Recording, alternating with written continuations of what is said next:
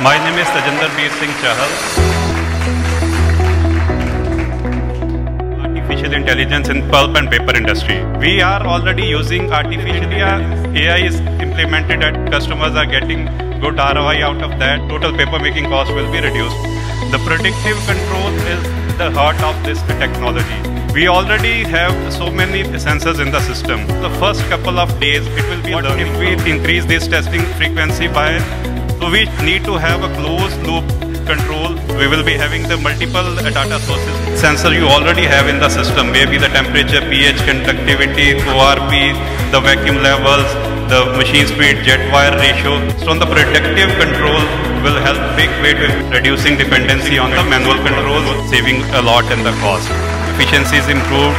Thank you very much.